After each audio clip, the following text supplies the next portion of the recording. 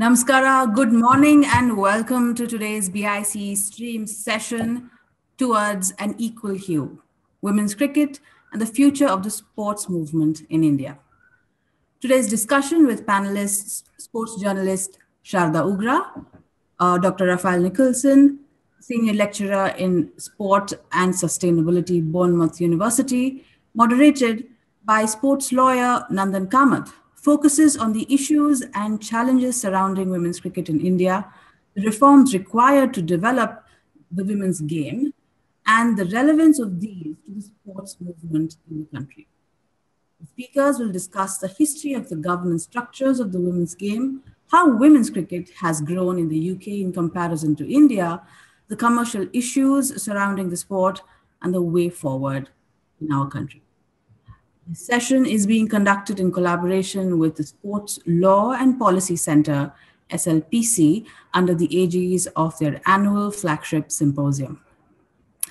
I'd like to invite Yogita to take the panel forward. Thank you so much, Lekha. The Sports Law and Policy Center, in collaboration with the Bangalore International Center, is pleased to introduce our panelists for this session. We have Sharda Ugra, senior sports journalist who started her career with the Midday before working with Radio Australia, The Hindu, India Today magazine, and the ESPN. She's seen India play cricket in over 9 countries, presented conference papers on Indian sport, covered 2 Olympic Games, and won the Sports Journalist Federation of India Award for sports writing. We have Raphael Nicholson, senior lecturer at the Business School of Bournemouth University. Her research sits at the boundary between contemporary history and sociology and focuses on gender and sport. Her PhD examined the history of women's cricket in Britain since 1945, providing the first comprehensive overview of the development of the sport in modern period. Her research is concerned with the changing role of women in sports governance since the 1990s. She's also a freelance journalist who writes for ESPN Cricket Info, buys Cricket Monthly, and edits the women's cricket website, thecricketer.com. We're now pleased to also introduce the moderator for this session, Mr. Nandan Kamath, principal lawyer at Law NK, based in Bangalore, India. His practice specializes in sports, technology, and media laws, with clients ranging from international and national sports federations to leagues, teams, sponsors, and athletes. He's also the managing trustee of the Go Sports Foundation. If you have any questions during this session or any other sessions of the symposium, please type them in the question and answer box below, and our panelists will try to answer them at the end of the session. I'll now hand it over to Sharda. So, all over to you. Thank you. Thank you, Yogita. Like they say every day in these conferences, I hope I'm audible. Good morning. Hello. Welcome to everyone who's here on this feed, on this link. Thank you again to the Sports Law and Policy Center for an invitation to deliver this keynote alongside Raph Nicholson, who's been a champion of women's cricket for many years and a colleague of sorts in my time at ESPN Cricket Info. So Raph, a big salam to you and many brownie points for waking up so early in the morning to speak to all of us. Great to be here on this BIC Sunday morning program and to be talking with all of you. Before I begin, I just want to set down some essential fundamentals of this keynote that I'm about to give, or this little talk that I'm about to give. I have a friend back in Australia called Mike Howard, who is cricket writer, speaker, and original Australian cricketing Indophile. And he has this wonderful habit of making everything into a cricketing metaphor. Everything that happens to you in life, Mike will turn it into a cricketing metaphor. So if you're sitting alongside him in the press box and you're getting a earful from the office, Mike will look at you and go and say, oh, the wicket's a bit damp, is it? Or if anyone was going crazy because, we're waiting for a superstar to turn up and we'll just start ranting and raving, he'll say, I think this is a little bit of slog overs batting from you now, isn't it? So he has this very habit. So that's what I'm going to do. So in a sort of hat tip to Mike, I'm going to tell you the sort of essential core in which this talk is going to be held. It's going to be about. I'm just trying to find my notes right here. They're here. Okay. So I will be coming off a long run, and naturally, I will be bowling short. Let me begin by putting two sort of statements to you, and just think of the 2 thoughts out here. Think of them as the bouncer and the beamer. So here's the beamer, which is direct, and it has no good intentions. What I'm saying is that if we compare Indian women's cricket, or rather the Indian women's cricket team, with our elite women athletes in most other sports, we find that the current generation of women cricketers are treated with less respect for their craft than India's other female athletes across what are our priority sports: shooting, hockey, wrestling, badminton, boxing, and so on. Now, here's the bouncer. The bouncer asks a question of the batter, and it poses a problem. So it requires a response which indicates either your professional competence or panic-stricken escape. So my bouncer with regard to the question of women's cricket is this: the BCCI standard operating procedures currently in place around women's cricket appear to indicate one of three facts. The first, that they are overjoyed, but they don't appear to know what to do about the fact that India now has a women's team that gets public attention and it's grabbed notice. The second, that they are not exactly comfortable or overjoyed with the fact that so I got the order wrong. Let me start again. Firstly, they are not exactly comfortable or overjoyed that the women's team has done what it's done. The reason that they're not comfortable or overjoyed is because they don't know what to do. And the third thing is that they are not overjoyed because they don't know what to do, and they would rather that the women aren't around.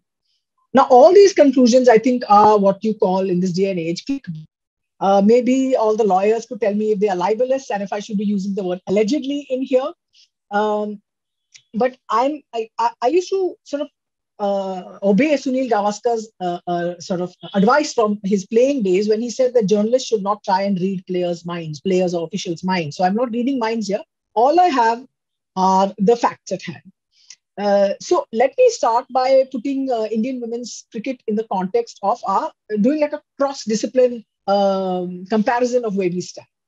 Our most recent impressions of Indian women's cricket come from Shefali Verma's absolutely fireworks inspired Test and red ball debut, which was the same day, the dramatic draw that the team pulled off in Bristol, and its so far underwhelming performance in the one-day series that's currently on.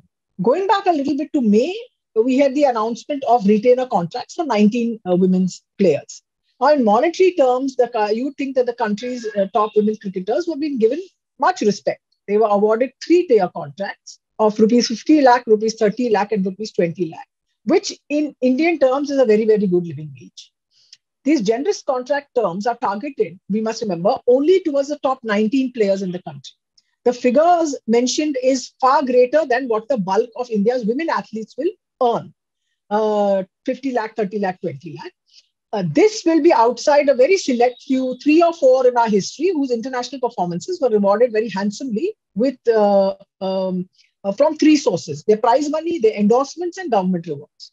So we're not getting into the prize money debate right here, but we're asking another question: whether respect for an athlete, whether it's only about money, particularly for women athletes, is it only about money? Must it not involve access, opportunity, playing time? So in this regard, where have our top flight women cricketers been treated? So let's look at the period between January the 1st, 2019 and say around December the 31st, 2020. We're looking at a period of 24 months. I'm not including ICC tournaments in this because those don't require sort of the energies of the home board, of the Indian board. And in this time, the Indian women's team, in these 24 months, they played 32 matches, 12 ODIs and 20 T20 internationals. Their last competitive fixture before COVID was, of course, the World T20 final against Australia, which pulled in 86,174 people on March the 8th, 2020. After this, their 2020 tour of England in July, August was cancelled because of reasons that seem unconvincing at this point, or even then. From the next 12 months, they had no cricket outside of the 4 IPL T20 matches that were almost pushed in like a token gesture alongside the fact that the IPL was being held in the UAE. So the women's team went without a selection panel from January to September 2020. They had, till the last time I checked, no single point person whose job was to focus and oversee women's cricket. So this is where the women's cricketers stand. Now let's look at the best known team outside of cricket, best known sports team outside of cricket with reference to women, which is the women's hockey team. None of them are contracted. They all hold public sector jobs. When the pandemic struck in February and March 2020, they were returning from a tour of New Zealand. From January 1st, 2019, that same period, they had till this the tour of New Zealand in 2020, they had played matches in Spain, in Malaysia, in Korea, in Japan, twice in Japan and in England. They played these short series. Before the tour of New Zealand, in 2020, they beat USA in an Olympic qualifier held in Orissa. This year, in the run-up to the Tokyo Olympics, they have toured Germany and Argentina. At the moment, they are in what they are calling a Tokyo time sort of bubble. They are waking up, sleeping, depending on Tokyo time, getting ready to adjust to that. Now, in absolute terms, the difference between men's and women's hockey is considerable, but they do have a year-round playing calendar. So moving on to another sport in which the women have done well internationally, it's boxing. From the information that is available, the same period, January 1st, 2019 to date, says that a group of our elite women boxers have participated in tournaments in Jordan, Hungary, Bulgaria, Spain, Turkey, Dubai, again in Bulgaria, and in Serbia. Some of these tournaments were alongside men, some were exclusive women's competition. Now, we must point out that the examples being cited here are not reflections of a progressive administration in a few Indian sports. We see these very focused pathways at the very least around the top tier of the women's game because they are mandated for international sports federation who want to be part of the international Olympic movement. The Olympic Charter talks the talk and walks the talk and talks it about the need to encourage, and I'm quoting from the charter here, the need to encourage and support the promotion of women in sport at all levels and in all structures with a view to implementing the principal equality of men and women, close quotes. Whether the sports administrators at the very top in sports like boxing, hockey, whatever else other the priority sports are, whether they believe in the principal equality of men and women or not, these regular match and tournament calendars for the women's participants are essential for their financial survival. An article from a Play the Game website found that of the 28 international sports federations that are present at the Olympic Games, 15 of those 28 federations depend on the Olympics for between 35 to 96% of their income. So driving women's sport today is one of the core best practices that is taking place in international sports governance. Tokyo, we are being told, is going to be the most gender-balanced Olympic Games in history. In the 100th year of the Olympics in Atlanta 1996, women formed 34% of the athletes. The figure in Tokyo is expected to be a record 48.8% female athletes to the 51.2% male athletes. In March last year, the IOC declared that for the first time in 125 years, every country at an Olympic Games would have at least one female and one male participant in Tokyo. Again, for the first time, 2 athletes are allowed to carry their national flag at the opening ceremony, 1 man and 1 woman. Now, post-COVID, we will have a greater idea of the percentage parity numbers and whether that new opening ceremony rule is played out and countries where they actually turn up and they have this 1 man, 1 woman carrying the flag. But the fact is that in the biggest event in global sport, it has gone down a road from where there is happily no turning back. Now, let me also point you towards the urgency with which Olympic sports are responding to women's participation. The increase of women's participation at the Olympics has come about with a deliberate pruning and retooling around men's sports, particularly in the most male of those sports, combat sports. I'll just briefly touch upon the 3 in which Indian women compete: judo, boxing, and wrestling. Judo was introduced into the Olympic Games in 1992 as a medal sport. And since then, men and women have competed in 7 weight categories. So that's equal participation, opportunities, and equal medals on offer. In freestyle wrestling, in one phase, men competed across 20 weight categories and women did not compete till about 2004. So those 20 weight categories have now been cut down to 12. Women wrestlers now compete in 6 categories. Wrestling was actually threatened with Olympic extinction in 2017 and they cut 56 spots in men's freestyle wrestling in order to come close to a gender balance. Boxing has similarly dropped 4 weight categories from among its men, who now compete in 8 as opposed to 12, and whereas women compete in 5. By the Paris Olympics of 2024, the IOC, that's the International Olympic Committee, wants athletics, cycling, and boxing to be perfectly gender balanced. What we've also seen at this point is the issue of the transgender athlete, but that's a topic for another day. Now, how does this deliberate, purposeful gender balance at the top level translate itself across the Indian sports movement? You can actually say that the stakeholders of our sport, in Olympic sport particularly, have not been given any options but to comply. As long as the Olympics have a great hold over the Indian sporting imagination, our sporting governance, particularly when it comes to questions of female access and participation, will fortunately be dictated by a more progressive worldview. The need to stay in step with international practices produces a knock-on effect. It translates into policy changes which lead to a better spread of participation, a more equitable distribution of training and playing calendars, and from there, you're back onto the cycle of results and funding. For all the flaws that exist in the Olympic movement, whether it's gigantism or their eye-watering corruption, we cannot fault it for the absolute commitment to ensuring that those who hold up half the sky have an equal right to own half the space under the Olympic tent. In the midst of these transformative changes taking place across the global sporting landscape and finding themselves replicated to an extent in the Indian sports movement, we are left looking at the state of Indian women's cricket. And the word I'm going to use for it is a very harsh one. It is shabby.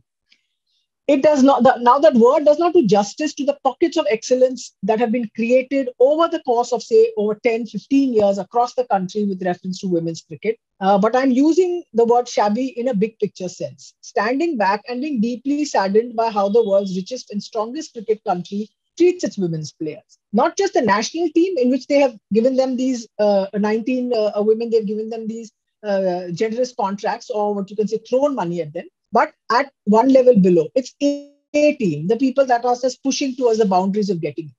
Now, a few days ago, a colleague of mine, Jonathan Selvaraj from ESPN, he reminded me that women have been playing cricket, and Raf will tell you more, far longer than they have boxed or wrestled or lifted weights or played field hockey, table tennis, badminton, football, or even cycled at an Olympic Games. But in our country, this is where we see where women's cricket stands. What we see happening in India is a reflection of the sport's sort of historical past as a sport that is rooted across empire and subject.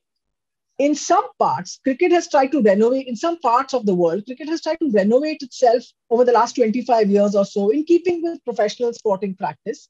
But the empire never really quite goes away. Its center merely shifts. And at the moment, that center is located in Indian cricket. The governance model that has been made to work across our Olympic sport from the global level through to Indian structures cannot be made to work in Indian cricket, because right here at the very heart of empire, we are seeing at work a particularly desi flexing of old-fashioned male entitlement. Let me read out a few quotes to you from the excellent Playfield magazine, which was created by sports journalists last year to support their industry during the pandemic. The quotes are unattributed because there appears to be some degree of embarrassment at having your name put to these words, but not enough embarrassment to stop you from uttering them. So, a BCCI official is quoted as saying, "There is no gender discrimination as far as the BCCI is concerned, but you just can't compare them with men's cricket and speak of the same pay structure." Then another veteran official kindly offers you this. "At your workplace, you have to earn your salary by contributing to the growth of the product. We are all for promoting women's cricket, but please look at it pragmatically. You can't have a workers' union tactic to demand things. Women's cricket has to earn an entity of its own and take pride in it." This is from 2020. And do note the tone. Workers' union tactic to demand things, team, and earn an entity. These words are so far removed from the Olympic Charter's ideals. Encourage and support women at all levels and in all structures. And so that is one of the Olympic ideals that doesn't seem to be here anyway. And never mind the other one, which is implementing the principle of equality. Now, in a short conversation I had with Saurav Ganguly a few months ago about women's cricket, he said, the women have everything. And he recited the women's playing calendar all the way to the World Cup. So what we are hearing here is what I call empire speak. One second, I'm just going down the wrong. Yeah, what we are hearing here is empire speak. Or if I may take the liberty among those of you who sometimes dabble in Latin, to use an Indianism, It's a bristling, what you call my baap giri that shows up ever so often in our sport. Raf, I'll explain this word to you a little later. This is happening at a time when the Olympics are pushing for women's sport to at least be globalized in terms of the basic access, opportunity, playing time. Maybe the best route at this point is to say bygones and to look ahead. To turn away from the top tier of Indian cricket and see what's taking place at the ground level. On Friday, the opening panel discussion at the Sports Law and Policy Symposium was called Pathways to the Women's Game, which I would request all of you to listen to, those of you who haven't, to listen to it again. And the pathway offered excellent ideas and excellent examples. It had Srinivas Reddy from the Andhra Cricket Association, who talked about their district-wise talent hunt. They have a residential academy there. It had Sabha Karim and Professor Ratnakar Shetty talking about the need for state associations to drive district and zonal competitions and outreach programs in tier 1 and tier 2 cities. So, and it had Sushma Verma, who was asked as a cricketer what she would want to do for women's cricket. And her whole talk was about tournaments. It was about contracts, and it was about just an under 16 tournament, a chance to play fundamentally. So what will hold all these scattered initiatives around women's cricket together is what appears to be missing at the top at this point, which is leadership. The desire to actually do on the ground through policy and initiative, rather than to merely proffer words that offer a grand echo. To do like the Olympic movement has done, with women's participation and gender balancing, dragging several conservative countries and federations and sports along with them. So it doesn't matter that there are countries at the Olympics who disapprove of women's boxing or wrestling, but surely those women can run or fence or ride a horse. Just give them a chance to show the world that they can do it, and more will follow. Just open the damn door. Over the last 25 years, Indian cricket has muscle flexed its superiority over other Olympic disciplines due to its financial strength and its distance from government funding and those regulations attached to it. It has held itself up as an example to other Indian sport about how to maximize marketability via broadcast rights and how to earn an income. In the case of its women's game, however, it has chosen to act as if this is the 1970s. It's operating outside the homes of one or two people, and it has budget constraints. The Olympic sports it looked down upon can give Indian women's cricket a lesson on how to work with women. It's not that the governors of those sports are saints, it's that they were given no choice. Despite this modern, flat world, globalized sporting ecosystem being embraced everywhere, including at the ICC, in Indian cricket is run not with leadership, but with imperium. Let's take the example of the Equal Hue report itself, which was released at the SLPC Symposium in 2020. Now, that is something that the BCCI itself could have commissioned. Okay, so they didn't commission it. Maybe they would want to know what is there in it. I know that the report reached them, and I also know that there has been zero response. In a quiet COVID year, in a fit of peak, maybe they could have commissioned their own study of the state of the women's game. Now, from this conversation I had with the cricketer Mansi Joshi yesterday, Mansi told us that she had played handball. She was a track athlete who ran sprints and she jumped, but cricket had such a hold on her that she never let it go. Now, that is a romantic story, but it should actually be the reverse. Cricket should not let its girls go. This is because, unlike with the boys, the access points and pathways for cricket are not well defined. It is far defined in other sports for Indian boys and girls who turn to sport as a means of livelihood. It is why, apart from traditional strongholds which produce athletes, you get female hockey players from Mizoram and female middle distance runners from Gujarat. And this is our international quality hockey players and runners. India's sports structures are not perfect and have huge gaps in tournament opportunities. But our women athletes from the hinterlands, they know where to go.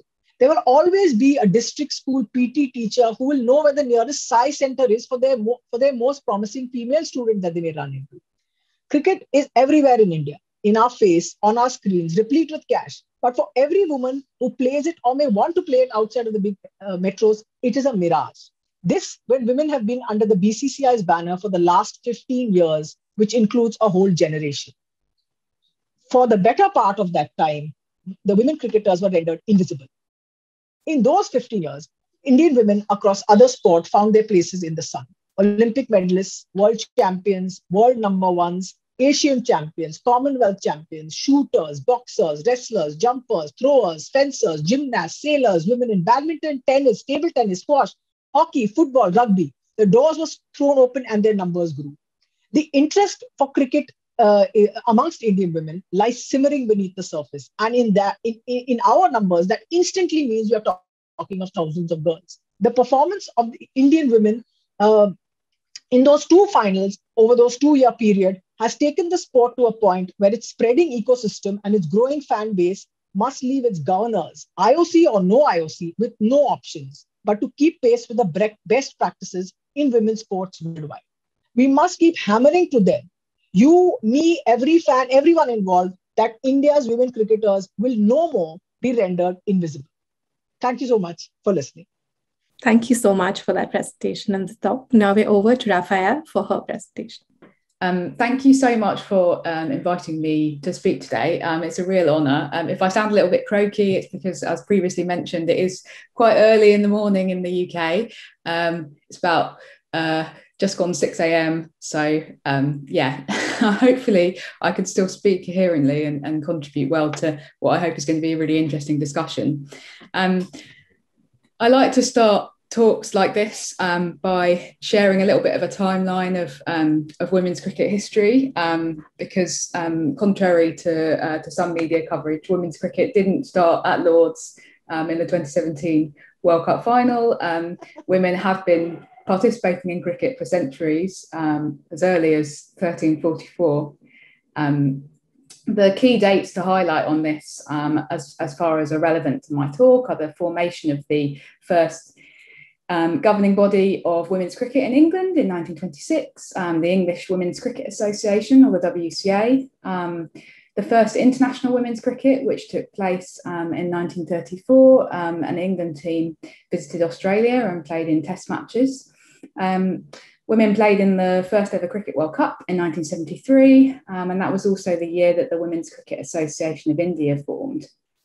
India then hosted the second World Cup in 1978, and that was the first opportunity for England and India women's teams to meet each other in women's international cricket. And in 1986, the Indian women's team made their maiden tour of England. I'll just flag up as well that in 1998, the Women's Cricket Association handed over the governance of women's cricket in England to the England and Wales Cricket Board, who are now responsible for it. And that national level merger was reflected in 2005 when the ICC took over the running of the global women's game from the women who had been running it previously, the International Women's Cricket Council. And that's the point that I'll return to a little bit later.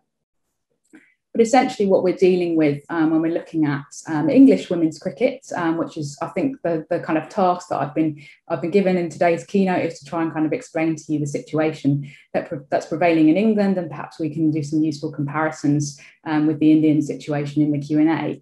But we've kind of had two distinct eras in England. We've had the amateur era, which lasted for a long time, right up until 2008. And then there's been a gradual transition to professionalism since 2008. If we think, starting off with thinking about the amateur era, so by that I mean that all of the players in that period, including those who represented England, were completely unpaid. They were having to take time off work to compete and to go to World Cups.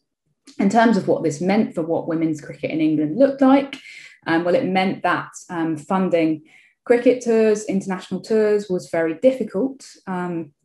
So they were entirely self-funded by the players, and they were organised on the basis of players paying their own travel costs, their own uniform and all their expenses while they were abroad, and obviously also being prepared to sacrifice several months' worth of wages.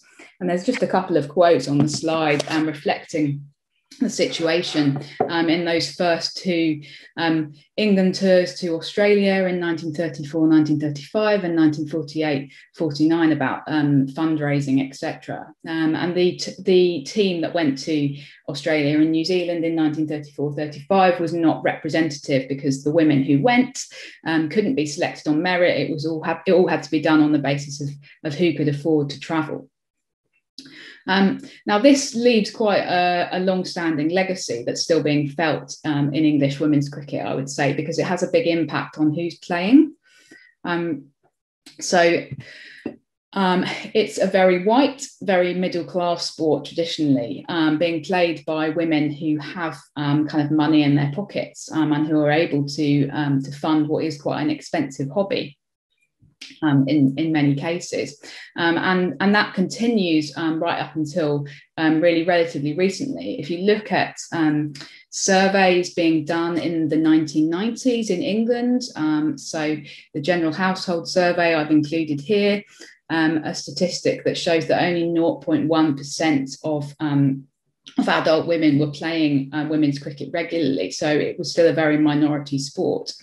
And if you look at a Sport England survey from 1999, this again kind of points to it being a very white sport. So a figure of 0% was actually given for participation in women's cricket by all ethnic minority groups. I think that was rounded down, but it still shows that we're talking about a sport, as I say, that is kind of very white and very middle class. Perhaps there are kind of some problems there with a sort of sense of women's cricket as being both perceived and in practice quite elitist. In terms of other issues faced by women in the amateur era, the legal situation as far as women's sport goes. So there is landmark legislation passed in the UK in the 1970s. The Equal Pay Act in 1970 is supposed to guarantee equal pay for equal work, and the 1975 Sex Discrimination Act outlawed discrimination in England on the basis of sex. However, there is a specific exemption for professional sport in this 1975 Act. Therefore, it's specifically given an exemption whereby it's perfectly legal for sporting organisations to continue paying men and women very, very disparate sums. Access to all cricket pitches is controlled by men. They own all of the cricket grounds in England, and a good example of this is the fact that there are no women's matches played at Lord's until 1976. Despite decades of campaigning on behalf of the Women's Cricket Association. And I think that India women don't end up playing at Lord's until 2006. So again, that's very recent. Again, there are big issues with generally with access to kind of high quality coaching and those kind of resources. So Ruth Prideaux, a very important figure in the history of English women's cricket. She became England women's first coach in 1988 and devoted an awful lot of time and effort into that role, but she was unpaid. So again, it's still a very non-professional setup. And these issues all remain important by the onset of the 21st century. We do gradually, though, move into a more professional era. It's important to emphasise, I think, that this was a very gradual transition, though. And I think, as we all know, change is often very slow and incremental and doesn't necessarily happen overnight.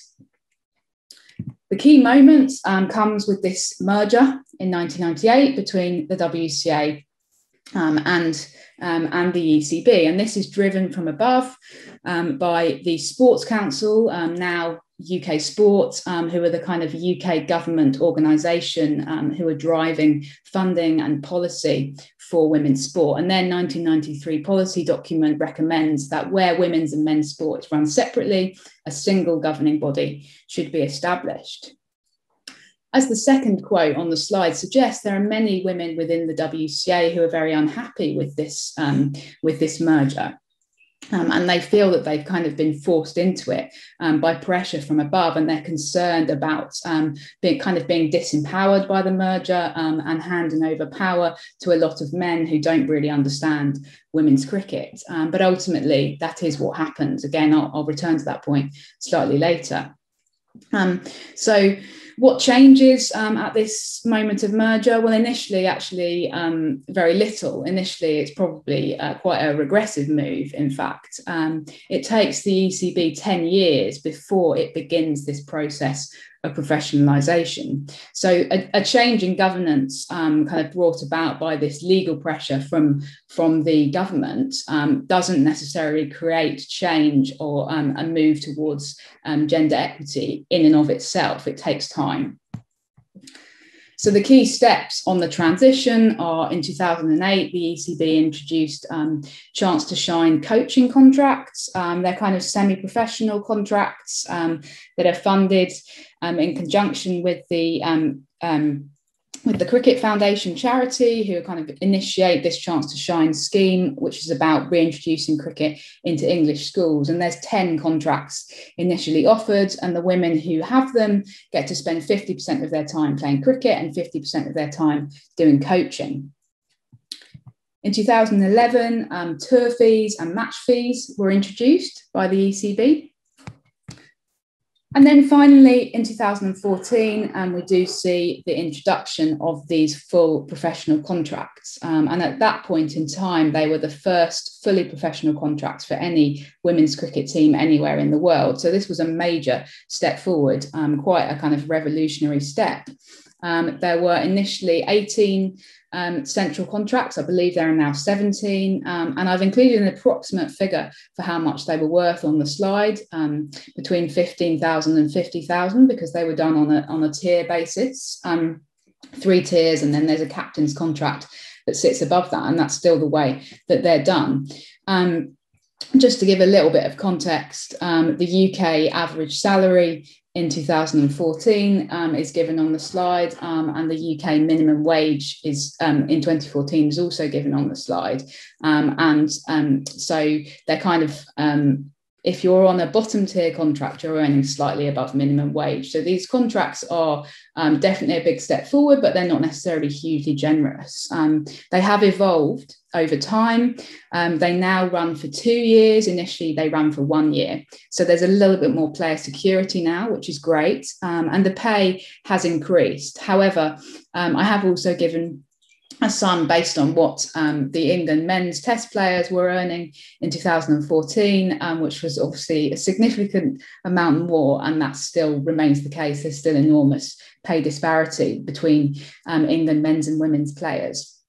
And one issue really that I think we have in England that I don't think that you have in India is that the ECB have never released exact figures about how much the England women's team are paid and how much these contracts are worth.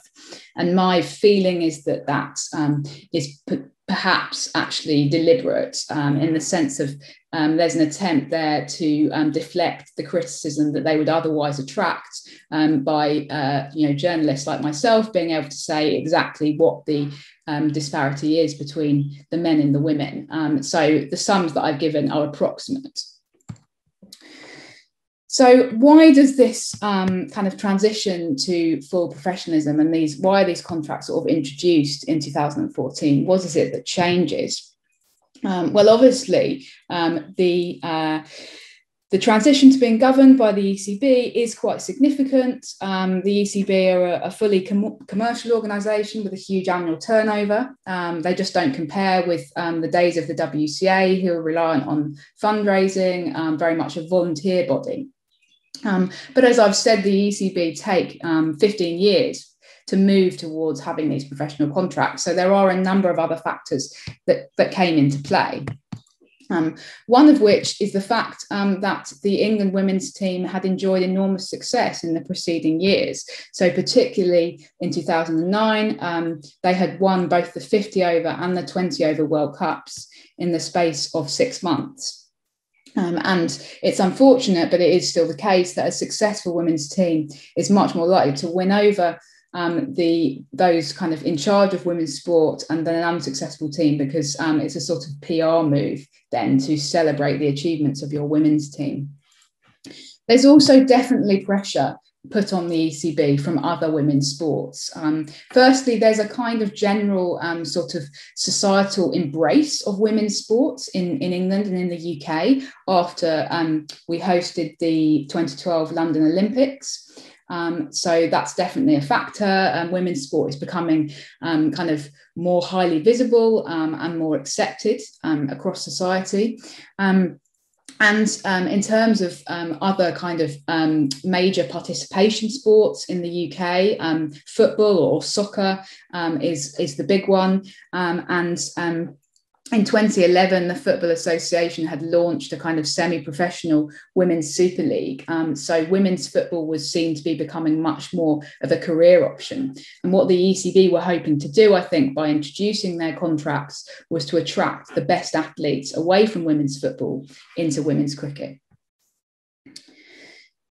There's more commercial interest developing in women's sport back in 2014. So 2014 was also the year when the England women's team signed a major standalone sponsorship deal with Kia Motors. So all of the England women's players got these shiny new Kia Sportages. And this was the day when they announced the deal at Lords, and the groundsman got quite upset because somebody decided to drive one onto the outfield at Lords, as you can see here. So that was very significant because it showed that women's cricket was a kind of successful brand, if you like. And one of the women pictured on the screen here on the right, Claire Connor, I think she is significant as well in her own right. So here she is. She has worked for the ECB since 2008, but she was gradually kind of rising up the ranks. She's now leading director of women's cricket. I think having a former player, because Claire was an England player herself, in a powerful position like that was very significant. She was able to make a successful case to the rest of the board. And there's a quote from her on the screen about essentially, we're expecting these players to be super women. And that there was a bit of a tipping point going on in terms of the expectations that were being put on them in terms of their time commitment to the game. And therefore it was felt to be necessary. But Claire herself, I think, was always kind of pushing for more. So there's a sort of convergence of a number of factors that allow this professionalisation to take place and these contracts to be introduced. I think there is one key thing, though, which specifically explains the timing in 2014.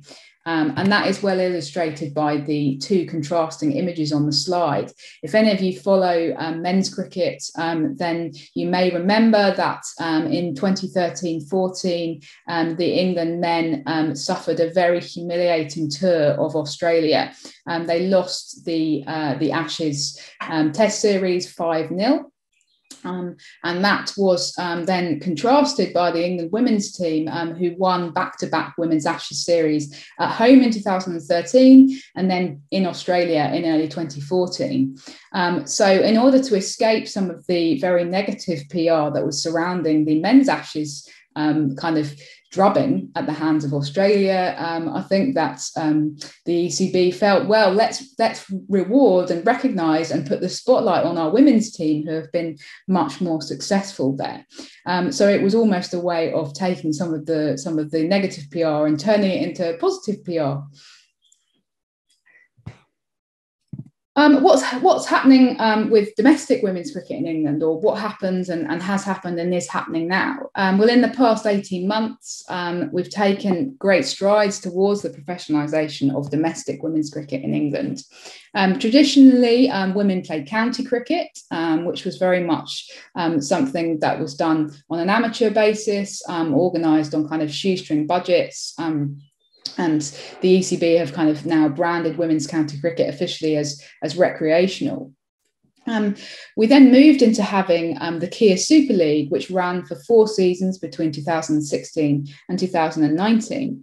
And this was a semi-professional 2020 competition that was an attempt to kind of bridge the gap between county and international women's cricket and develop higher standards for the England team.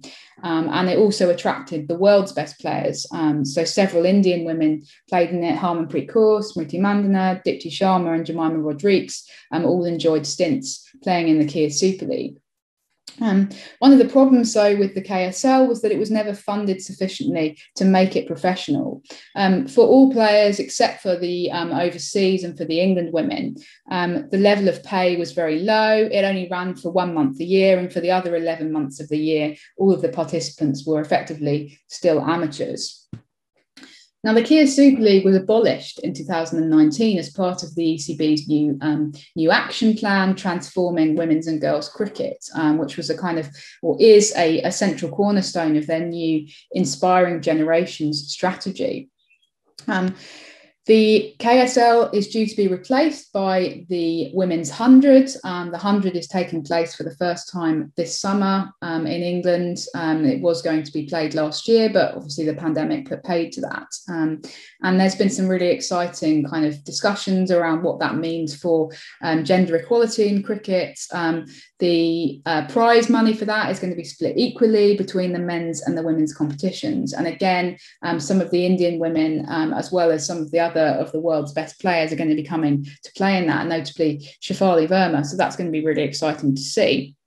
And one of the other central elements of this new ECB strategy is a £20 million investment in women's cricket over 2 years, that's some of which is going towards creating what we saw introduced late last year.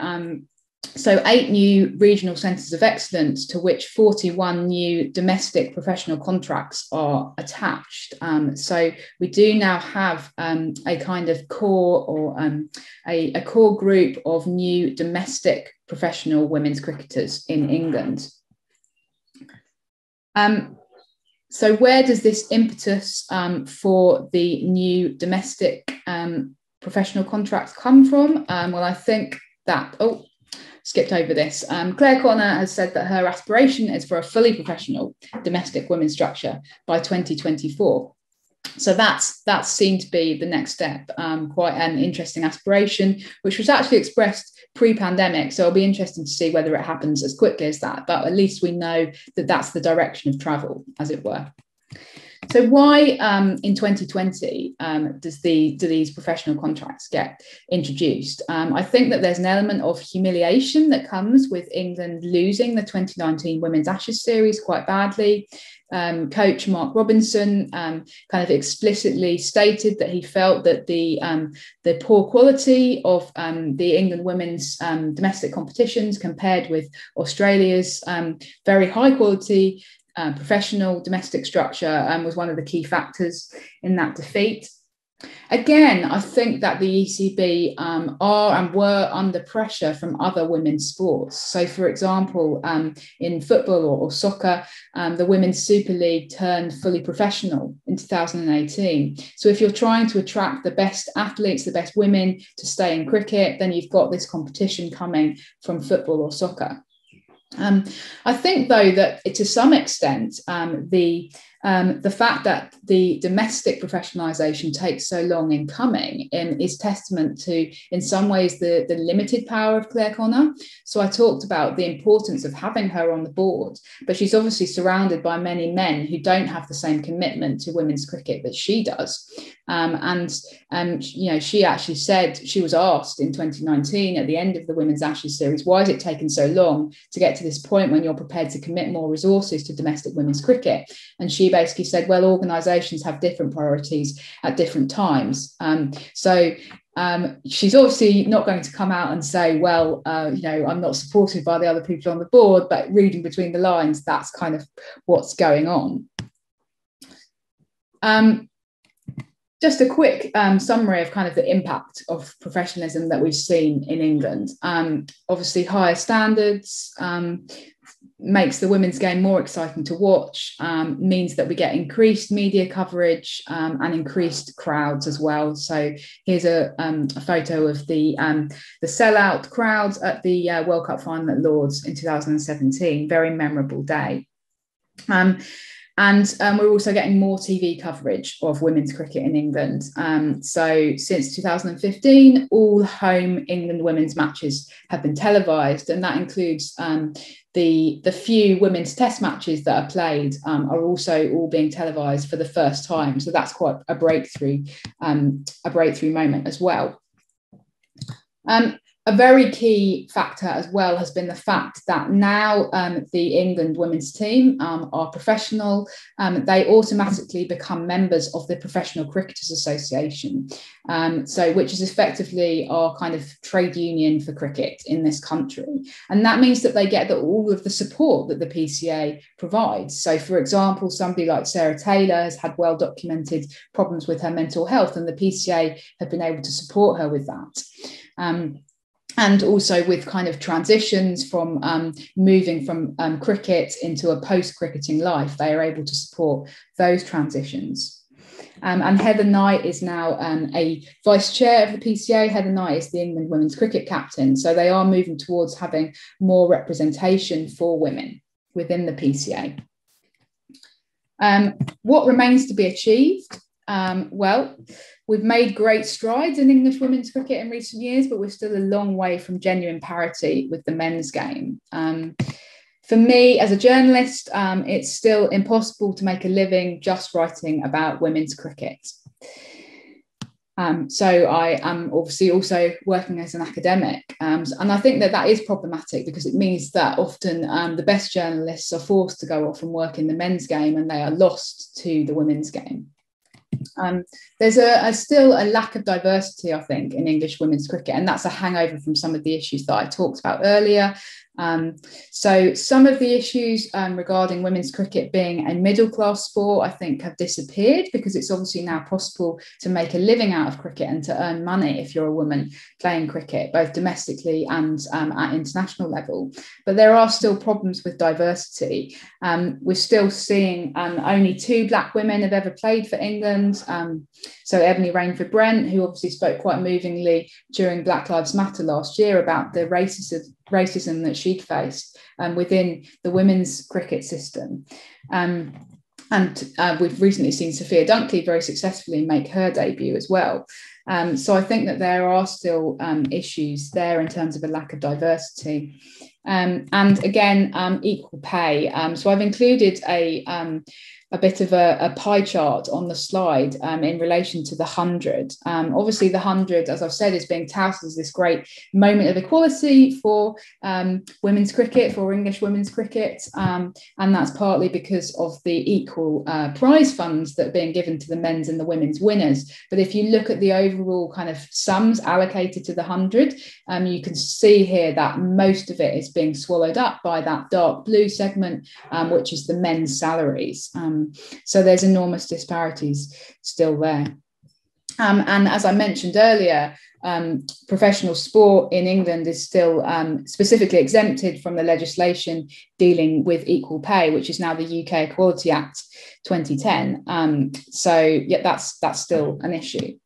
And then finally, in terms of, I just wanted to make a quick point about governance. There are big differences in the way in which women's cricket was governed by the WCA and the way in which it's currently governed by the ECB. And one of the important ones is who runs the sport. So this is from the first minutes of the WCA, first meeting, 4th of October, 1926. And it was agreed very early on in the WCA's formation that no man may hold executive office. It was a women's only organisation. It was a women's only space. It was a very important kind of arena of feminism, as I've argued in my work. Who runs women's cricket now? Well, it tends to be people who look like these men on the screen, white men who have had their formative experiences in men's cricket and don't necessarily have a kind of grounding or a knowledge base of the women's game. So here's my here's some stats about kind of who runs women's cricket now, some quite damning stats. So between 1998 and 2010, after the ECB took over women's cricket, no women sat on the ECB board. And currently, there's just one female chief executive in county cricket in England. And there's some stats about a limited number of cricket board members and cricket coaches being female in England. So my radical proposal for the future of women's cricket's devolution, I think we should give serious consideration to adopting a model of devolved governance for women's cricket. For example, in England, we could have the ECB remaining in overall control, but the women's game could largely be run by a separate women's cricket board, granted its own budgetary autonomy, with the ability to make decisions independently of those being made in the men's game. And I think if we move towards this model, this would once again mean that decisions would be made with women's cricket as the priority by those who kind of have the welfare of women's cricket as their priority. So that's my vision for the future, I suppose, and I'll wrap up there. Thank you very much. Thank you so much, Raphael. Now we'll be commencing a panel discussion, which will be moderated by Nandan Kamath. Over to you, Nandan. Thank you so much, Yogita. Thank you, Sharda and Raf, for those wonderful keynotes. Clearly, lots to unpack, many locks to be unlocked. So I think those key notes are going to be extremely valuable. But I'd like to come back, Sharda, to a point you made about how the Olympic movement, in some sense, has overtaken the cricket movement with respect to certain mandates, certain sort of metrics that have been achieved with women's sport. How much of the state of women's cricket worldwide can be placed in a colonial context? The reality that it's essentially the UK and post-colonial nations that play this sport.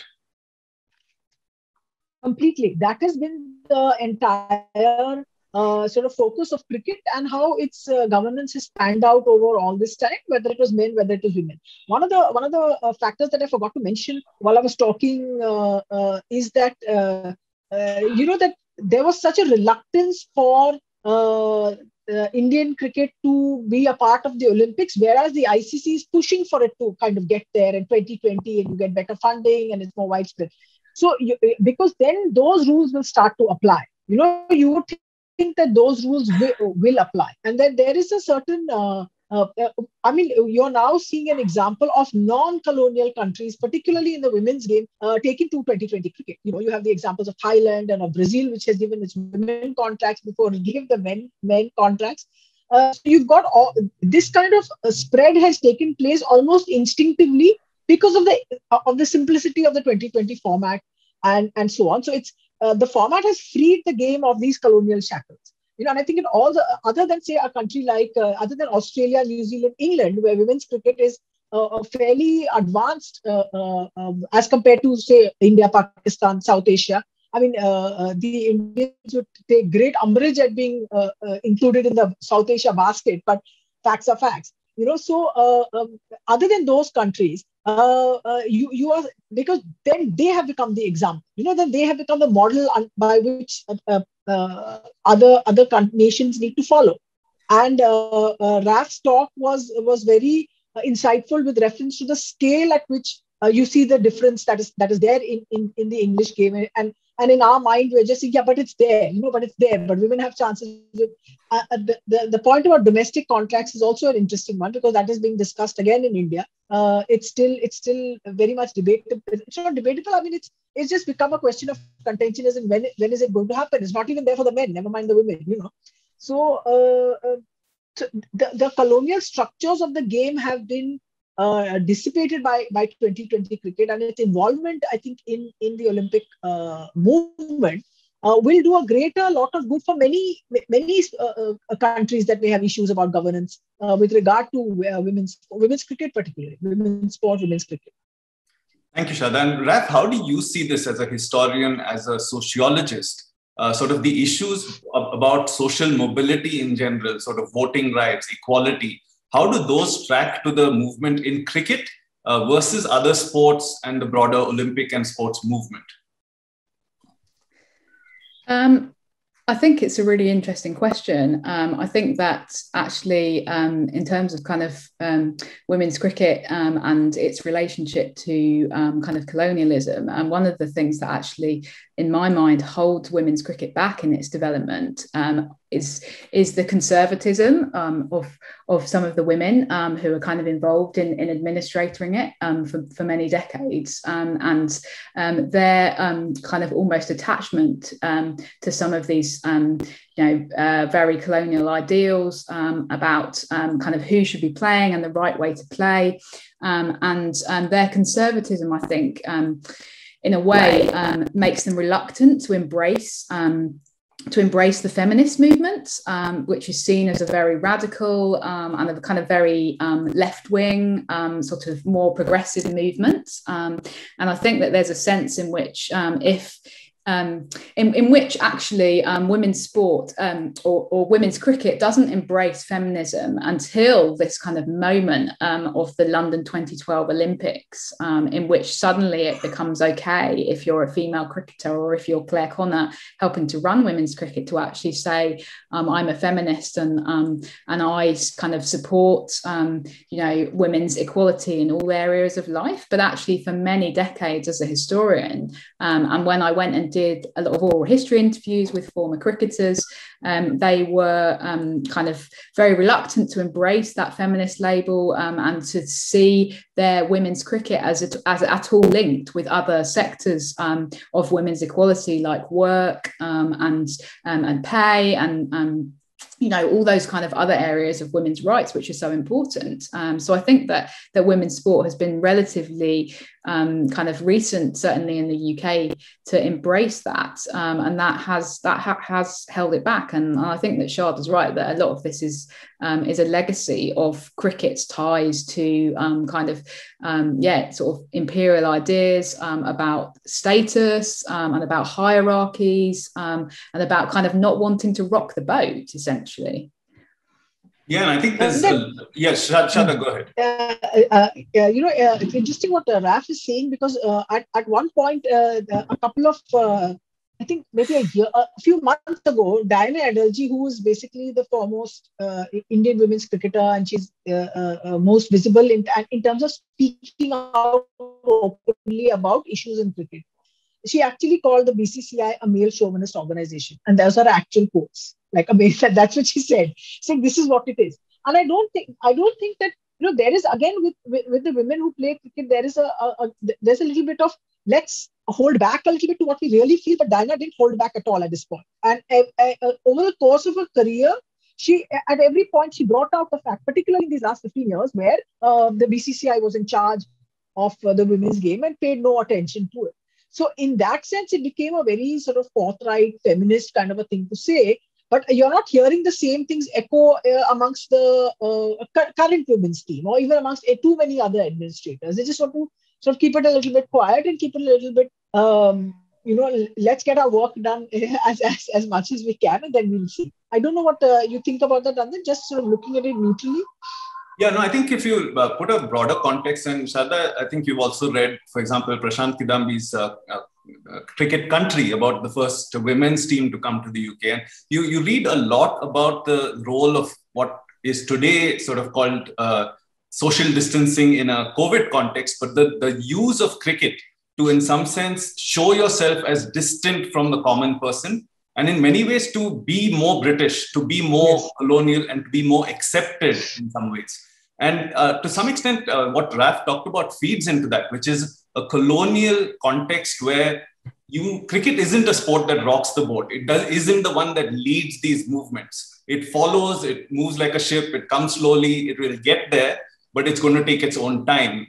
Is that a fair comment, Raf, when you look at post-colonial countries in terms of the role cricket has played, in some sense, the civilizing role that it was meant to play? And is there an afterglow and sort of in some sense, a legacy left behind with that role cricket played through the 20th century and in some sense still plays?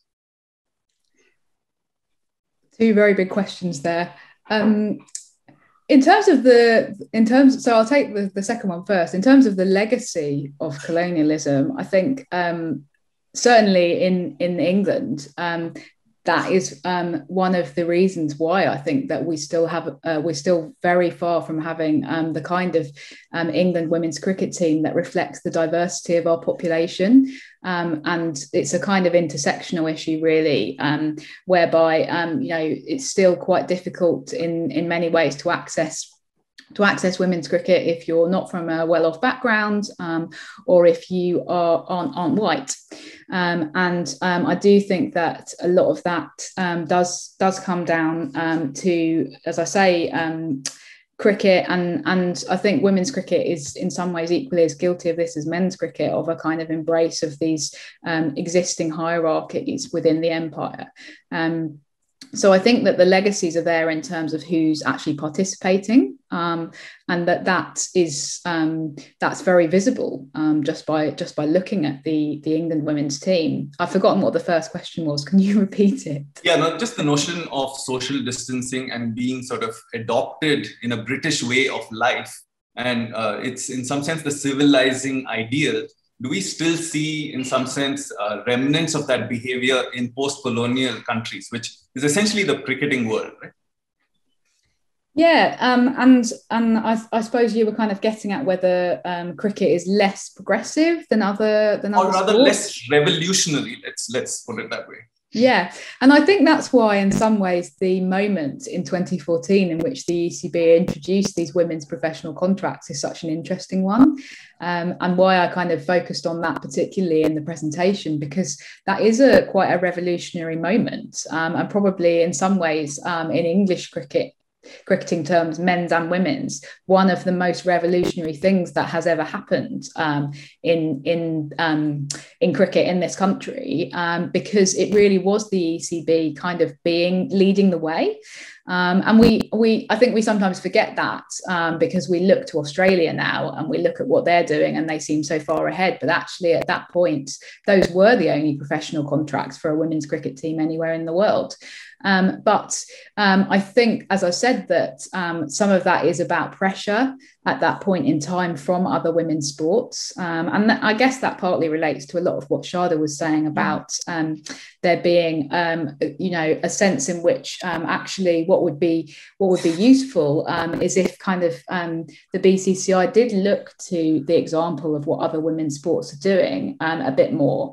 Because certainly that was very significant in England, I think, in the professionalisation process, was actually this pressure from other sports and this idea that we needed to catch up. And I think there's definitely a kind of discourse in the 1990s in England that cricket is falling behind, that cricket is becoming kind of out of touch and is being very much overtaken by soccer, by football, and in terms of both women's participation, but generally, things like the MCC refusing to accept women members and continue voting against that. The media very much represent that as a kind of colonial leftover, and as the MCC being very stuffy, and that basically if English cricket doesn't accept kind of modernity and movements towards more kind of accepting more progressive kind of elements in society, then cricket will just die. And so and I think that is probably in some ways a kind of accurate representation. But that is why that moment in 2014 is so interesting, because it is very much the ECB doing something revolutionary that isn't happening anywhere else in the world at that moment in time. And actually the BCCI is very much, I think, in terms of the top 8 or 10 women's cricket nations, India were actually the last to introduce professional contracts for the national team. The ECB are sort of leading the way there. I don't know if that really answers your question. I think it does, and it sort of segues into the next question for Sharda. Sharda, the big shifts in women's sport, you can actually track them to pretty significant geopolitical movements as well. American women's sport around the Cold War to try and show that the US is much more progressive, much more sort of advanced than Russia in some sense. Then you see China and the sort of the Olympic Games in China, and to prove a point. So bigger geopolitical movements. Now we are trying to bring reform from within, right? Structures, people, processes. do we need to, in some sense, move away from rights-based frameworks and earning and desert to ride on some bigger movement and bigger alignment? And if so, are there ready alignments that women's cricket as a whole can sort of, I wouldn't want to use the word ride on the coattails of, but align and grow and get what you want? You would think that that big movement for Indian cricket was, those not a geopolitical event, but a fundamental sporting event that happened.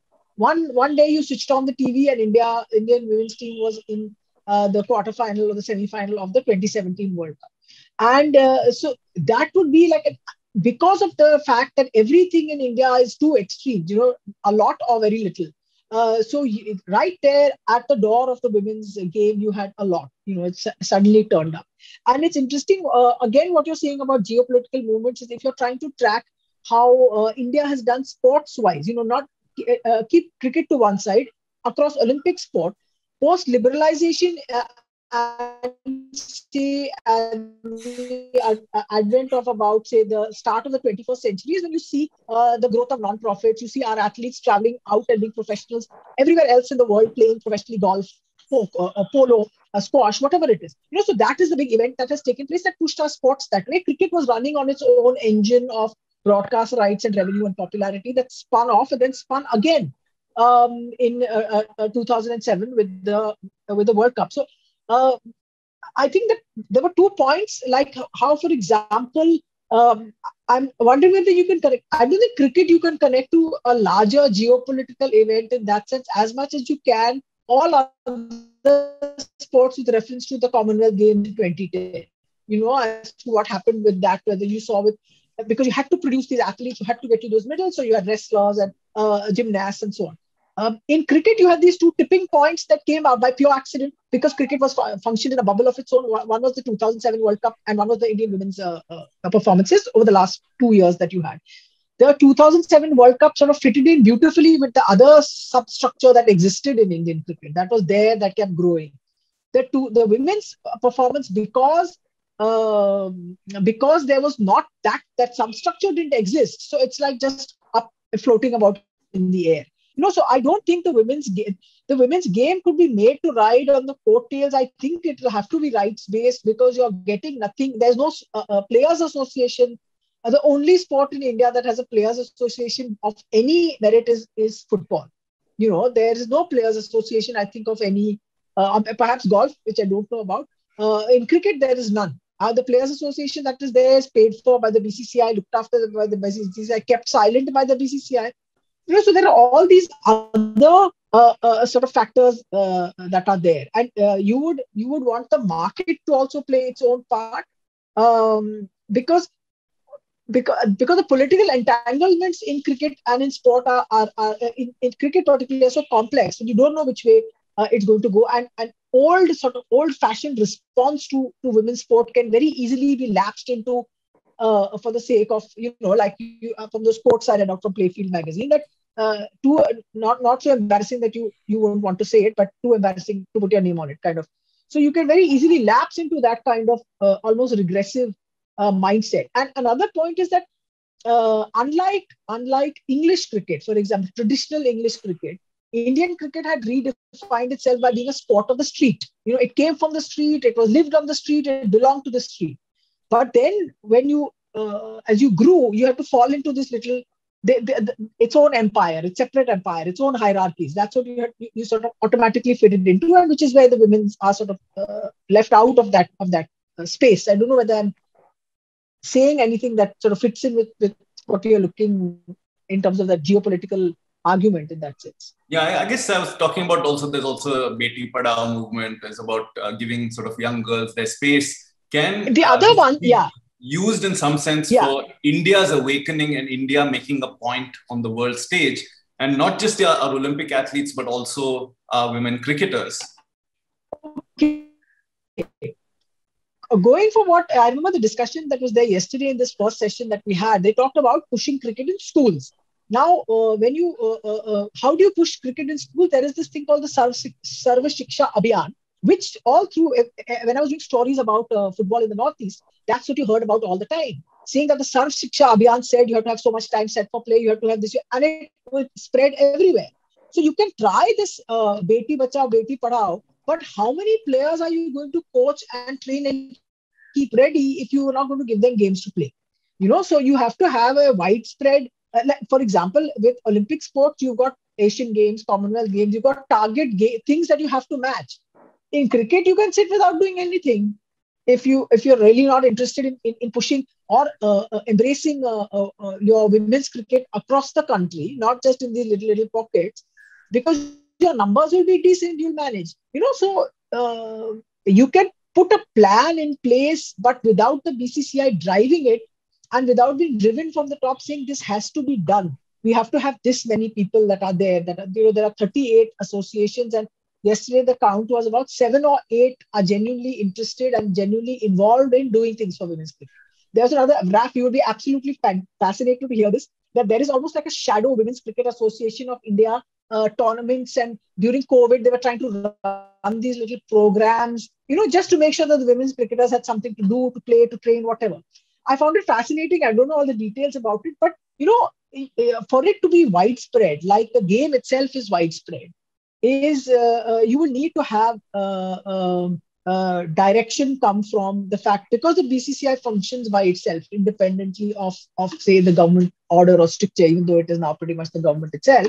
But you do have that. It has to come because the institution is not very strong. Individuals that are there have to push much more than they do at this point. And to take that forward, Sharda, to stay with you, sort of the Supreme Court looked at this and very clearly classified the BCCI as having a public function. Now, it doesn't mean that you can sit and do nothing. What do you think the public function of the BCCI is beyond running the Indian men's cricket team?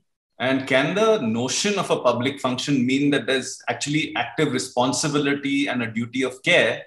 And is that a line of legal logic that needs to be taken forward for this movement to gain its feet? I think it's a very sound and a reasonable thing that you're saying, that the primary function of the BCCI is not to make money from cricket. It is to use the money that they make in cricket for cricket.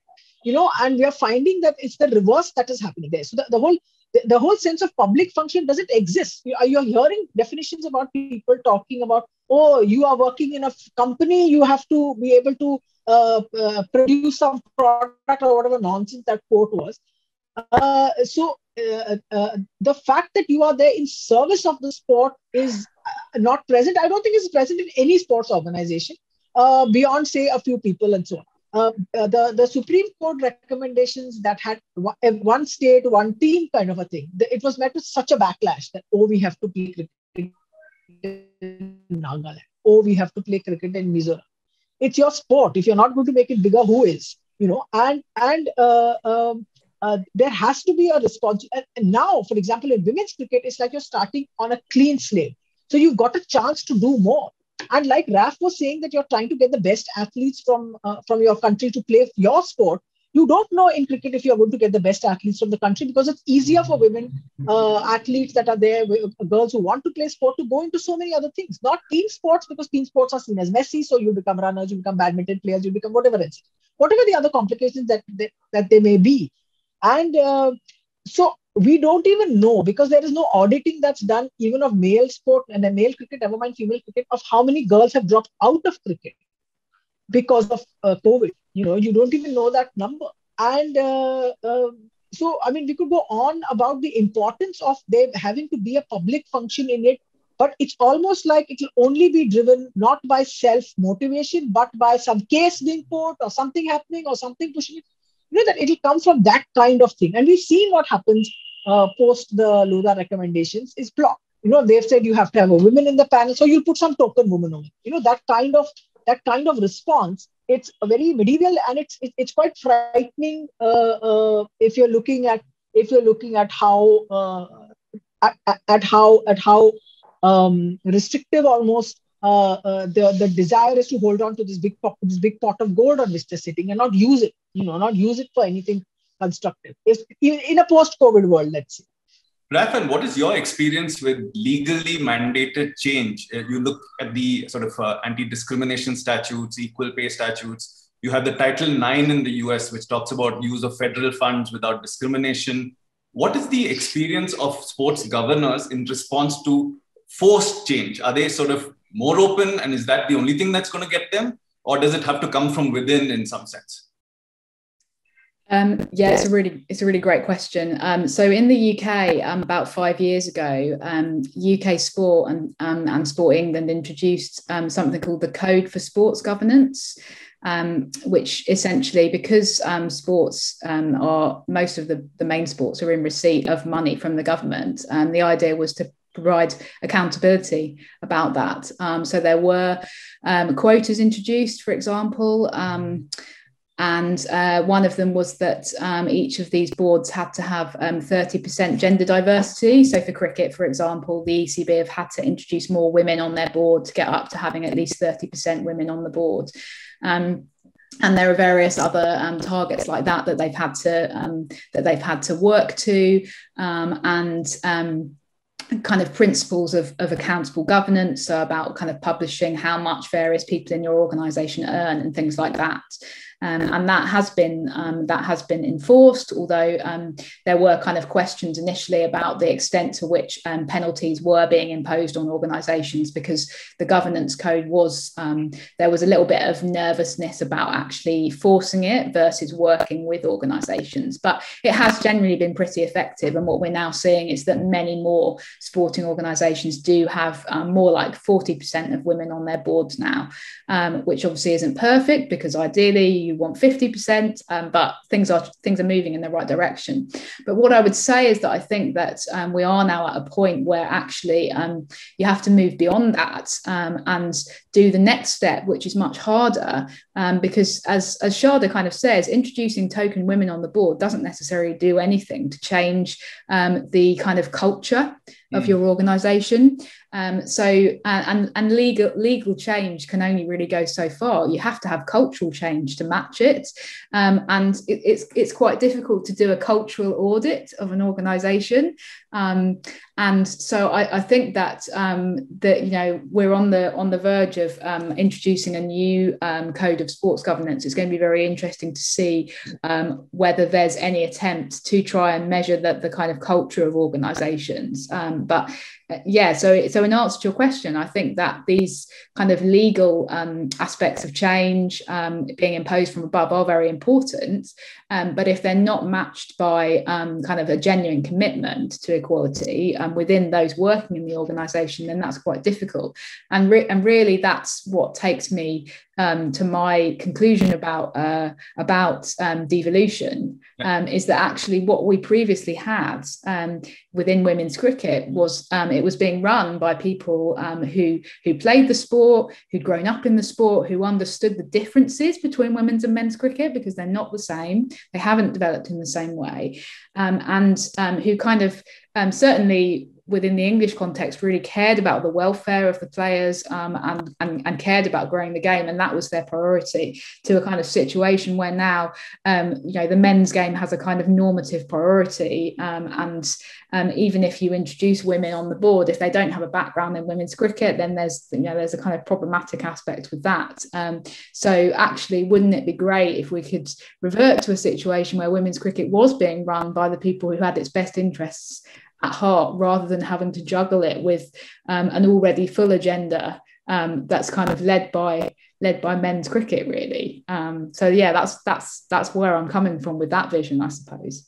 Yeah, I'd like Sharda to comment on that, but also another sort of related aspect. So one is devolution. Can this work in an Indian context? But the second is competition. Are we better off in sort of US mode? Let the private sector in, let the private sector lead, bring in leagues, and just sort of stand back and allow that product to be developed. Because your problem is that there isn't a finished product. You're not willing to invest in product development. So should we, in some sense, like I think we had a cricketer yesterday talk about people like other people's bats more than their own bats. Just like they like, I think, their neighbors' wives better for some reason. Should we let this become someone else's bat for it to be coveted in the places where change can also occur, is there a notion of competition? So two bits, your comments on devolution, your comments on a parallel system, building this product to a point where the BCCI or any other bodies happy enough with that finished product that it's ready to take it out to the world. The idea of devolution is a great one, for the simple reason that there is goodwill and there is sort of an interest that is there amongst women that play cricket, that are part of cricket, to sort of see the sport flourish. I think in an Indian context, there is no way BCCI would part with even 1 rupee if they had no control over it, 50 paisa. So, but it's a great idea. Even the point of what you'll hear in conversations about women cricket, oh, they fight with each other. They hate each other. It's all this old sort of stuff that you heard about women, about everything, all the way in true history, basically. So you'll hear, it's not as if there is no fighting or hating each other in male organizations. Also, the big gap, I think that the gap in the BCCI's role towards women's cricket is because they have taken away decision making and from a professional bunch of people that are paid salaries to do a job. So there are not, those people don't, they've taken away the power of decision making. They have reduced the power, or they've diluted the power of their professional office, the CEO, the CFO, the manager, all the other sort of little structures that are there. It had just begun fledgling, and then they sort of they've taken it down. So that is also a factor. Your idea about handing it over to the competition is a great one, because everybody knows that the IPL franchises are itching to be able to do something with women's cricket. They want to have a women's team, and they would run it much better than the BCCI, even if it's just for a restricted 2 months of a year, or you can have 3 months of a year of their league competition. They'll be able to do a much better job because they actually have skin in the game in a genuine way. But again, they would not be allowed to do it, because it is again a question of territorial ownership of this thing, and they would want the BCCI would want control over it. They would want a profitability margin from it.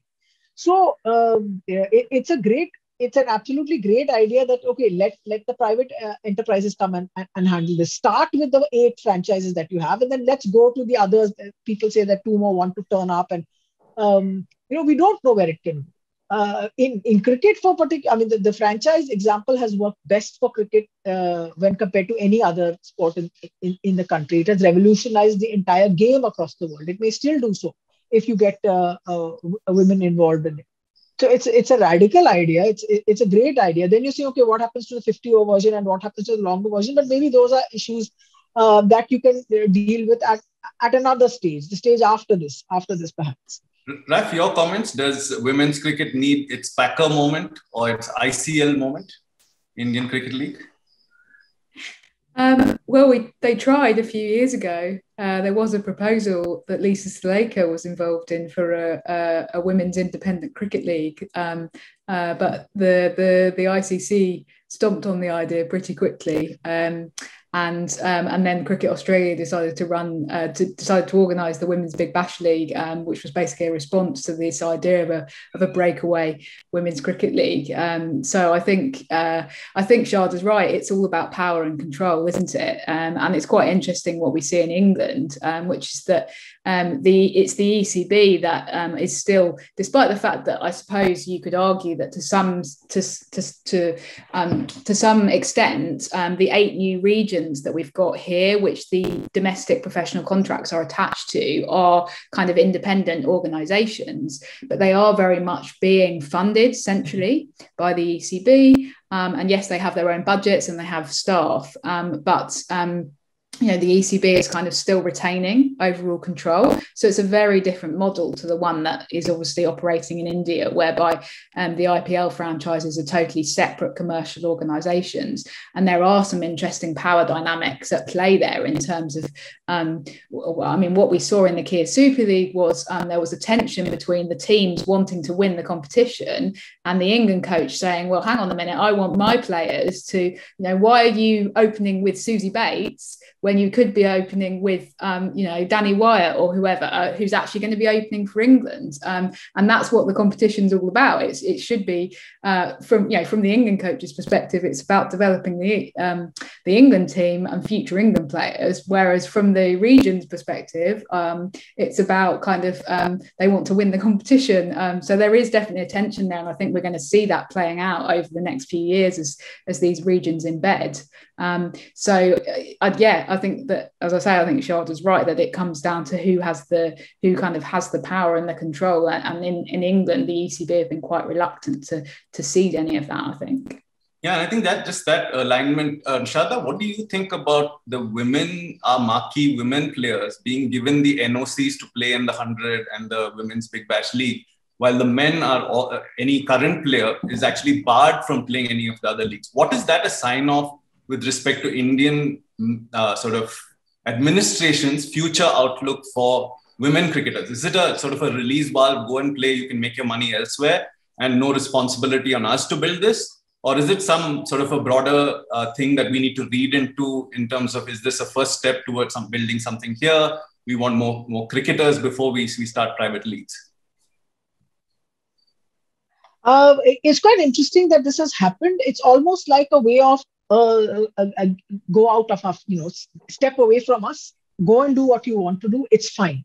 The way I'm looking at this is that they're saying that the women players, why are the men players not allowed to go and play in all these other countries? I mean, we have example of 7, if now must be more, maybe 17, who knows, are not getting NOCs to play elsewhere. People are retiring quicker because they see them as valuable commodities that they don't want to share with other leagues. They don't want to share that valuable commodities with other leagues. They want to keep the value of the Indian Premier League at its absolute peak, to say our best players are going to play here, and and the value of the women's game is then seen as, it's fine, you can go and play elsewhere. So it's that ghar ki mooli dal barabar kind of a thing to say for the women. It's like it's fine, it's no big deal, go play.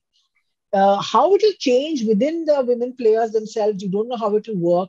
The way I see it, the moment they start to gain separate identities as freelance players is when they will be tried to be reeled back in. Because again, it's not that they want sort of women wandering off in this rogue manner, being successful and becoming stars in other parts of the world and not adding to their, being of financial benefit or profit or value to them. That's the way that I see it. I mean, I think women would love to play in a women's IPL, and I think they still could. This thing of saying that we don't know if they are players, but you're not having enough tournaments, or you're not having camps, or you're not having outreach programs to see that where the women's players are. So that's the way I look at it. I don't think it's an experiment. I think it's just taking the women a little too lightly and saying that it's fine, you can go and play. If it was a chance to want to sort of show generosity and general benevolence, you would let the men go as well. Raf, you were nodding there. Anything to add on that? Yeah, it's an interesting question. In terms of as a female cricketer, can you kind of go off and be freelance? Because obviously one of the things that holds people like Harmanpreet Kaur back from saying what she really feels about what's going on with Indian women's cricket and what she really feels about the role of the BCCI is the fact that that they're her employer. So actually the power dynamics would massively change were she to actually detach herself from the BCCI and say, no, I'm just going to go off and I'm going to play in the Women's Big Bash League, I'm going to play in the 100, I'm just going to do these various different things independently. Whether that's economically feasible, I think that the women who have tried it, so for example, Rachel Priest from New Zealand actually found that quite a difficult lifestyle to maintain financially, but it's possible that in the next few years that could actually become a more realistic prospect. And then I think that the power dynamic does change. And to us in the UK, it really does feel that players like Harmanpreet are big superstars in their own right, in a way that our England women cricketers just aren't, because there isn't the same level of interest in cricket in England as there is in India. So to me, it feels quite interesting to hear Sharda say that she doesn't think that any of the players are, or that the BCCI doesn't perceive any of the players as big enough stars yet. I think that's quite interesting, because from our perspective, they do feel like they are big stars already. Yeah, and I think we have just a few minutes left. Just in closing comments to each of you, what does an equal hue mean to each of you? And what are 3 or 4 things that the sort of the Indian environment, the broader ecosystem can start doing to move towards that equal hue? Maybe first, Sharda, what is an equal hue to you and how do we get there? I think everything in our sport is short and inadequate, and this is across all sport, about opportunity, about access and opportunity. Is just to a degree that's a scale. So an equal hue is starts at the very basic principle of access to sport and opportunity to be able at the highest level. Have I frozen, Nandan, by any chance? Just a little bit, but I think we got your audio. You can repeat that. Yeah, I said, so an equal hue is just an equal chance at the starting point of your game. That is access, the freedom to play what you want, the freedom to access the sport you want, and for women particularly, and the freedom to have opportunities to get better at it, or even just treat it like a game of leisure, which is available in various degrees to the men. Across and the other question was about how can you do this? Just 3 or 4 things that any of us, not just the people in administration, what can we start doing to work towards that idea? I think listening to what is being said by female athletes about of cricketers, particularly about what they need from their sport, or just being able to broaden our minds with reference to what you can offer as sporting careers and alternatives for young girls coming into which you would in the UK, for example. I think it's much more freely available. It's not seen as an odd thing to want to do. And moving away from the metros, I think, is also a very important part of sort of increasing the numbers that are there. That's one. And for all sport is just having enough playing time at whatever level that you can. You don't have to be multi-billionaire sport in every way. You can be a small sport or a small organization in a small neighborhood, but just being able to give girls a chance to play pretty much the year round if they can. I mean, that's exactly. I mean, you start there, and everything else will, I think, get healthier as you go along. Right. Yeah, I'd echo what Sharda says. I think for me, the thing about unequal hue and equality is it's not going to be achieved quickly, and it's not going to be something that we can do overnight. It's a gradual process. So it's partly about the goals that you set yourself.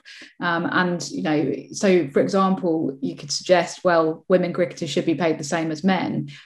You might say, well, we're not going to achieve that tomorrow. But if that's your goal that you've got in mind, and everything that you do is working towards that, then that's, I think that's good enough. So yeah, for me, kind of an equal hue is about goals. In terms of how we get there, well, obviously my big point is about devolution, but I think that the broader kind of philosophical principle underlying that is about treating the women's game as not the same as the men's game, and understanding that it needs to be handled almost kind of independently, or at least differently, and understanding what the different challenges are. In terms of what people can do to kind of help achieve that, I think partly it's about educating yourself. So by attending events like this, if you haven't, then obviously do read the Equal Hue report, because it's such an excellent document, and it really does lay out the challenges and the opportunities very clearly. I think it was great to see during the recent Bristol test that there was so much engagement of Indian cricket fans with the cricket. It really felt like that was a bit of a breakthrough moment, actually. So, if anyone can do that. Anyone can, be using hashtags and be, going on social media and having these conversations during women's matches. And I think that shows organisations like the BCCI that fans care. And that will speak to them in a way that perhaps other things won't, because they will understand that that's what that ultimately there's a commercial element to that, isn't there? If people care about the women's game, then hopefully that will convince the BCCI to continue investing in it and to grow their investment. And I think that volunteers are really crucial in sport, certainly in England. A lot of the grassroots stuff that we see, grassroots women's and girls club cricket that leads to kind of more women accessing the game is very much about people just on their own, or a group of people starting a club or starting a girl section at a club and working with that and giving up a few hours a week to do that. So if you are in a position to be able to do that and to be able to kind of help women and girls kind of starting on their cricketing journey, then I think that's something that most people can kind of get involved in on a day-to-day basis as well. Fantastic. And just last comment, let's say we had the same chat 10 years from now. We will all have something to complain about or something to say, sort of point fingers at. What would show that we have moved to a better place? What are the sorts of things we should be complaining about 10 years from now? I mean, something we've not talked about a lot is kind of media coverage, I suppose. I think that really there's, if in 10 years' time we're not in a situation where, all women's international and domestic matches are being televised, are accessible for people to watch, then that would be something very much to complain about. And if we're not in a situation where I guess that the women's game is attracting kind of similar column inches to the men's game, that would be something I would very much question. Obviously, I've got a little bit of a personal interest in that because I'm hoping that I can kind of keep making a little bit of money and maybe that women's cricket will increasingly be seen as something that newspaper editors want to invest more money in. But I think that's so important in terms of visibility. So if we don't have that in 10 years, you're welcome to get me back, and I'll happily complain about it. Fantastic. Shadda? Mine is. I hope in 10 years you are complaining about the fact that the difference between the men's and the women's earnings is something like 15%, and we're getting really annoyed about it. Yeah. Excellent. Thank you both. That was a really wonderful conversation. I learned a lot from it. Back to Yogita. Thanks, Nandan. Thank you, Sharda. Thank you, Raphael. Thank you, Nandan, for sharing your thoughts and insights. The session's indeed been very informative. Thank you to the Bangalore International Center as well for hosting this in collaboration with the Symposium.